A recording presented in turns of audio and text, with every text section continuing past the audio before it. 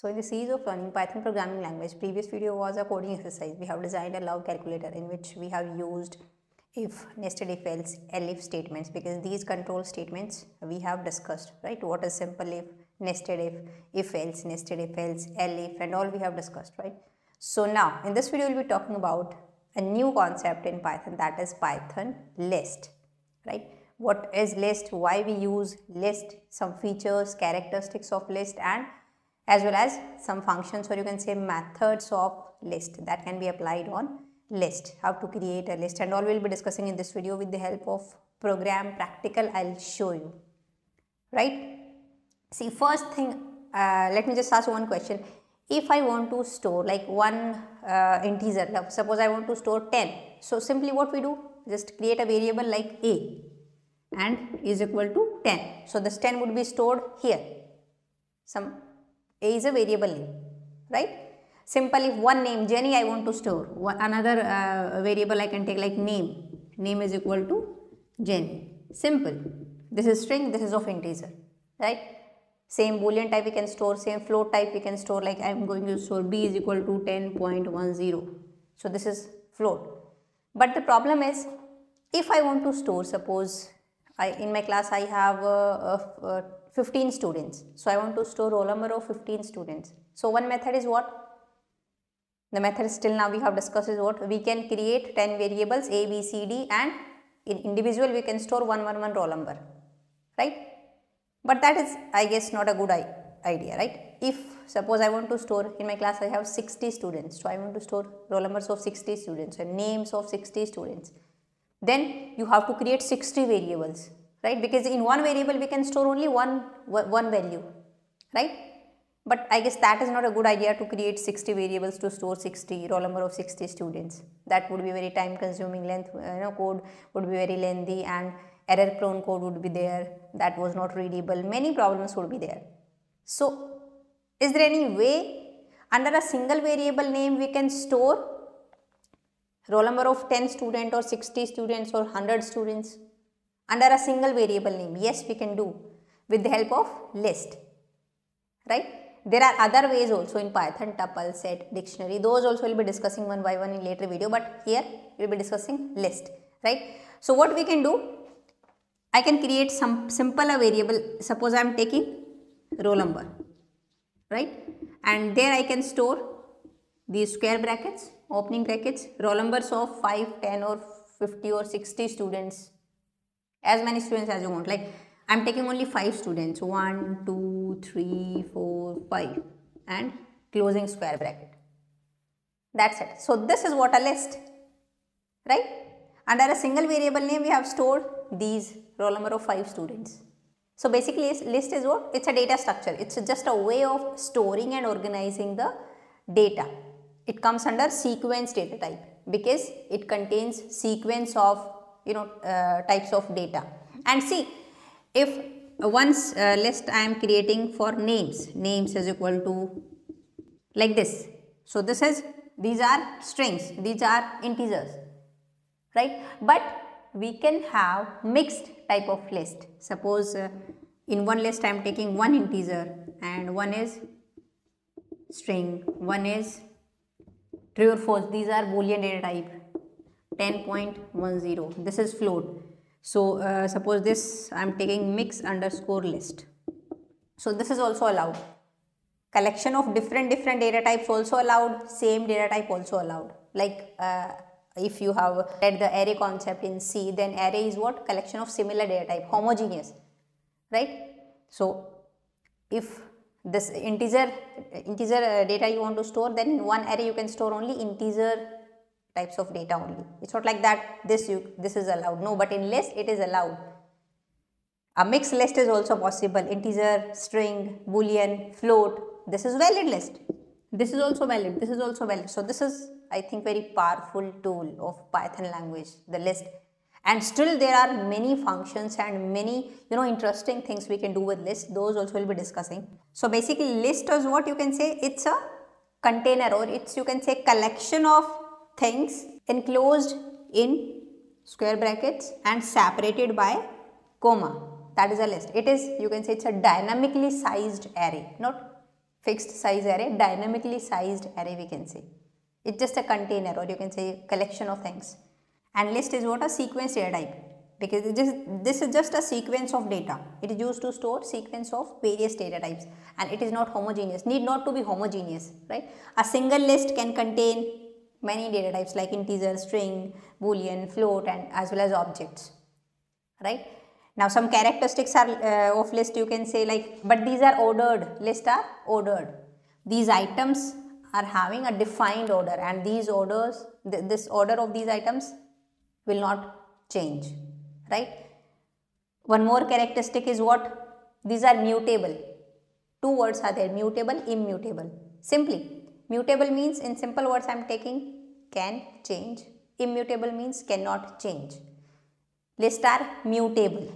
Mutable means after creating the list, we can alter the list, we can change the list, we can add some element, we can remove some element, we can, change the, here suppose here I have Ram, we can change this name, I can do this Mohan.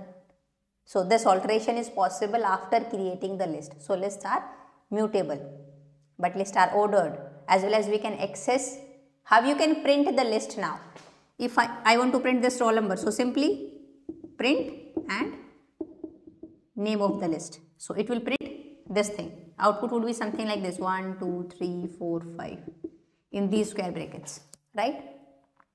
But if you want to access individual elements, suppose I want to access this 3, that is also possible using index, right? Now index is what? Index of this is, index would be started from 0, 0, 1, 2, 3, 4. Why this is from 0? It is not, you can say, position. It is, you can say, offset from the starting position. So from the starting position, this is starting position, you can say the shifting or offset of the variable. So offset of this variable from starting is what? Nothing, it's 0, or shifting is 0. So that is why index is 0. Shifting of this is from starting position is 1, then 2, then 3, then 4. That is why index generally starts in programming from 0. So for programmers, counting starts from 0 actually, right? So using index we can access, like if I write print roll number and in these brackets just put the index. Suppose I am putting 1. So at 1, at this index, what is 2? So it will print 2. So you can access individual elements also, right? And many operation we can perform on list, like we can sort the list, we can reverse the list, we can append more data, we can extend the list, right? We can count the occurrence of these items in the list. We can find out index of individual item in the list. You can find out length of the list, minimum or maximum from the list. Many methods are there. So those methods we'll be discussing with the help of a program. I'll show you practically, right? But you don't have to remember all the methods. Just take a look, like, because everything is available on this documentation on the Google. When you see the Python documentation, many methods are available. So you don't have to memorize all the methods, right? Just take a look how to, yes, we can do this thing with list, we can do this thing with list, right? So that you have in your mind, yes, you can sort the list. There is a method. You don't have to write that thing, right? You just Google that method, how to use that method, and that's it. And yes, one more thing, in list can have duplicates value like 5 and comma one more item I want to add 2, 1. So these are duplicates, so this is allowed. In set actually duplicates are not allowed, right? But in list duplicates are allowed, right? So these are some characteristics also of list. So let's see some functions of list. So let's create a new file.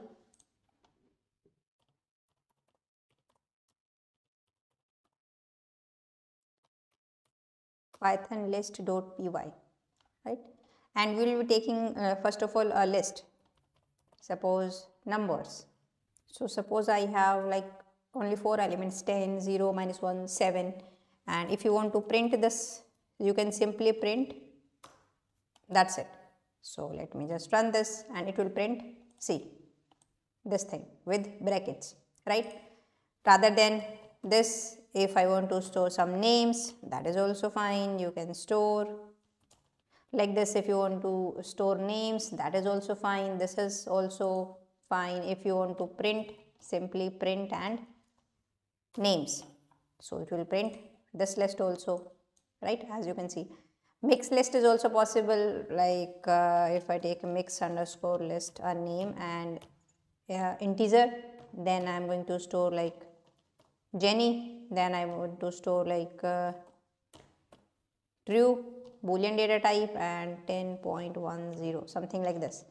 And if I print this mix list, then it will print. Okay, rather than this, we have an error like this print, it's print, not print, right? Let's run this. So see, it is printing this. So mix is also possible. But now let's comment out these lists, and if you want to access individual using index, individual these items in the list, then you can access like number 1. So now it will print what? 0, because at 1th index 0 is there. Rather than 1, if you will write 6, obviously 6 is not in this list, the index 6th, right? So it will give error like list index out of range. So you can up to 0, 1, 2, 3, up to 3 index you can put. If you put 3, then it will print 7, right? If you want to print the one function is like length, then you can simply use one function len, and in bracket you can simply put the name of the list, numbers. So see, length would be 4, 1, 2, 3, 4, right? So this is what length. But if you want to access like this is something called as slicing, but negative indexing is also possible. See, let me tell you, print numbers. If I write -1, negative index start from backward. So -1 index is for this element 7. So it will print 7. See, if I write -2, then it will print -1. So -1, -2, -3, -4, something like this. So backward negative indexing is also available in list. Now what is list slicing?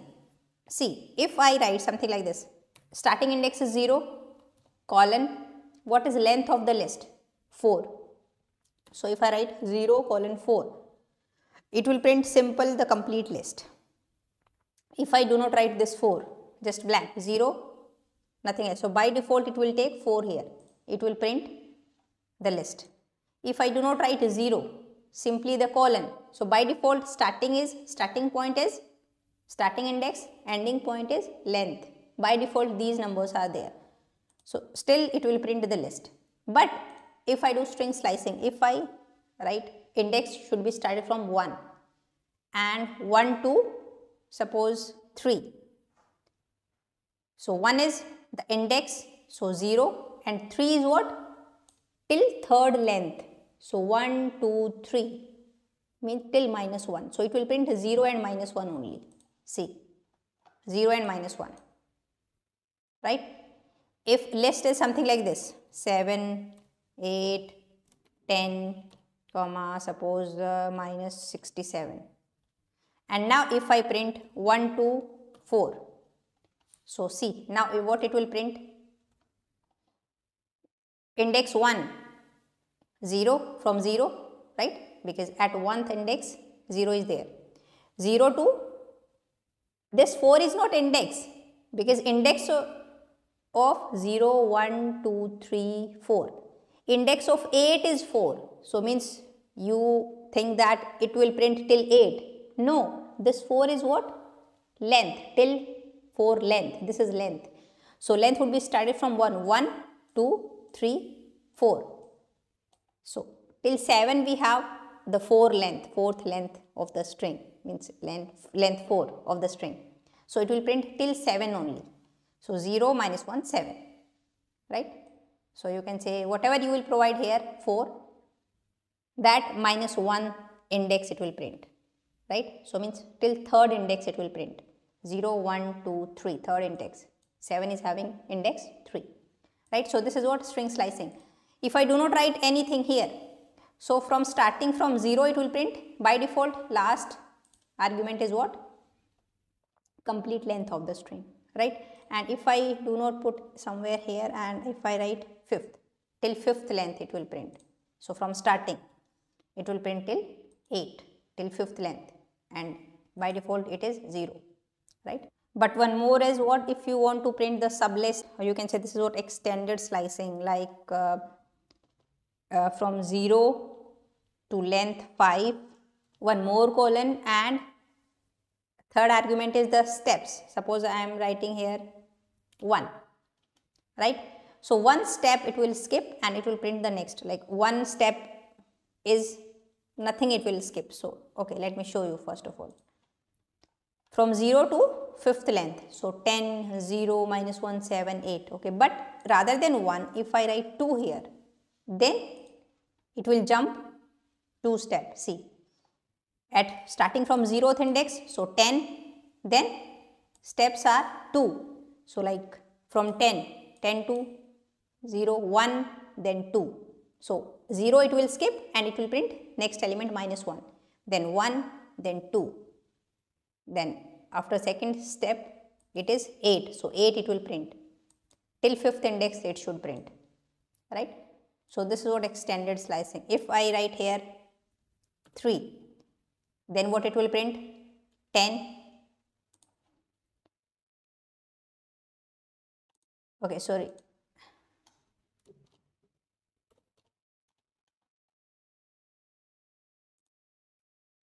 See, it will print only 10 and 7 because it would be started from 10, from 0th index 10, then it will skip 2 because third step.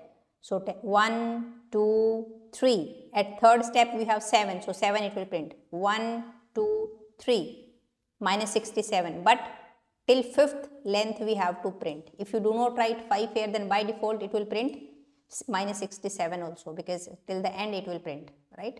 So I hope you got. Now some functions, like if you want to sort the list, so we can simply write what, like numbers, the list name dot, a function we have sort, and then we can simply print the list numbers, right? Let's see what happens. That would be in sorted order, right? Duplicates are allowed, 10, 10 we have. I have told you duplicates are allowed in list, right? But if you think directly here I can print like in one line only rather than writing it in 2 lines. Numbers print, so it will print nothing, none it will give. See, none, because this function will return nothing, no return type, right? So we cannot do this thing. You have to sort first, right? And then you have to print the list, because it will change this original list only, right? Now one function is reverse, so rather than sort we can do reverse, right? And if I print, then it would be reverse of the list, minus 67, 10, 8, 7, minus 1, 0, 10. So this reverse will do reverse of the list as the name suggests. A length we can find out, maximum, minimum, just you can write down min and max. So this min function will simply print the minimum from the list. If I write like max, then max will return simply the max. Max is 10. But one thing, we cannot apply this sort on the mix list. This will give error if I do something like this.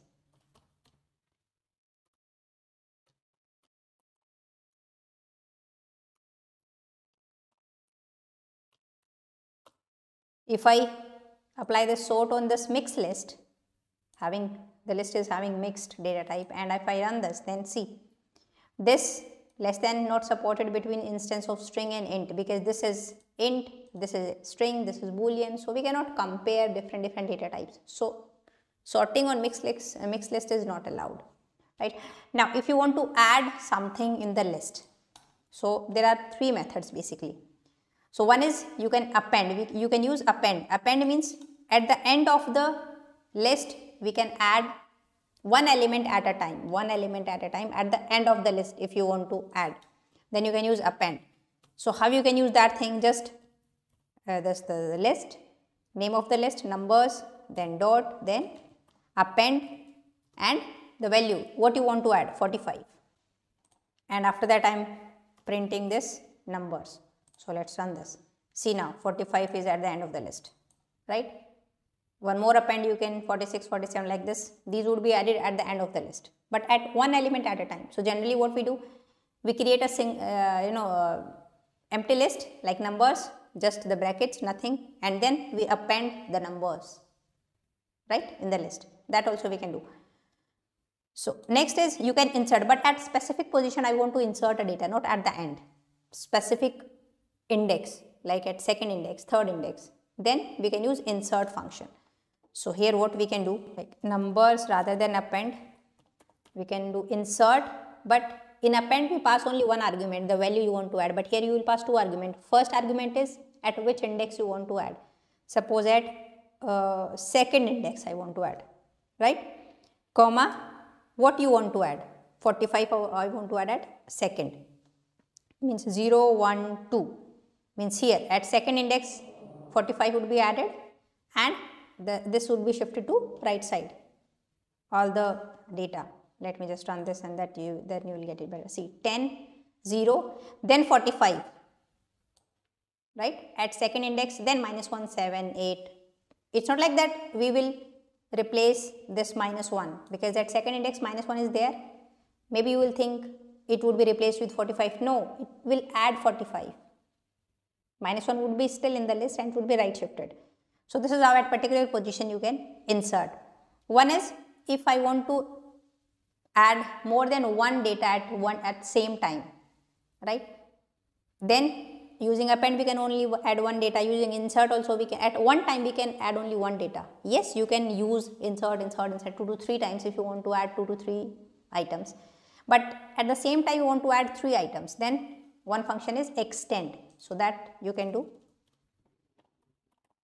extend, and in bracket now we can pass list, like I want to add 45, 46, 47, 78, 89.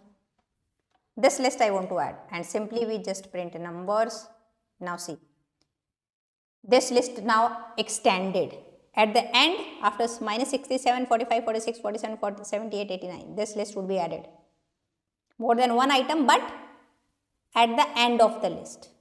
Extend also add at the end of the list, more than one item. Append will add at the end of the list at only one item at a single time, at one time, right? So this is what extended list now, right?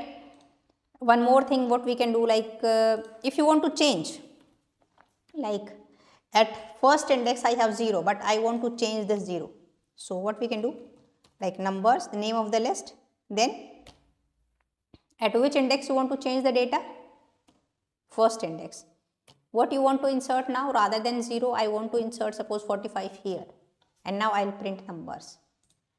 So this, at the place of 0 now I have 45 in the list, right? So this is how you can change the list. So that is why I have told you lists are mutable. We can alter the list after creation of the list. We can add, change the data and remove the data. Now I want to remove something. Okay, now one more thing. If I do something like this, index 1 to 4, 1 to 4 means 1, 2, 3 element I want to add. So if I do something like this, 45, 46, 47. Now what will happen? See, these 3 elements from the index is 1, and this 4 is what? Not index, this is length. Till 4th length, means till index, this length -1 till 3rd index. So it is first index, second index, third index, 45, 46, 47, rather than 0, -1 and 7, and all the other elements would be same, right? So you can modify more than one item also. You just have to provide the range where you want to modify, right? Now if you want to remove something, then we have 2 methods, remove as well as pop. Remove will search the item and just remove, it will not return anything. So like first the name of the list, numbers dot remove, and in bracket we will pass the value, the item you want to remove, right? So suppose I want to remove 0 from this list. So let's run this. See, 0 is not there now. See, maybe you are thinking we have modified this list here like extend and all, but I have just commented out these lines. So original list is now this, right? And on this only I am performing this remove operation.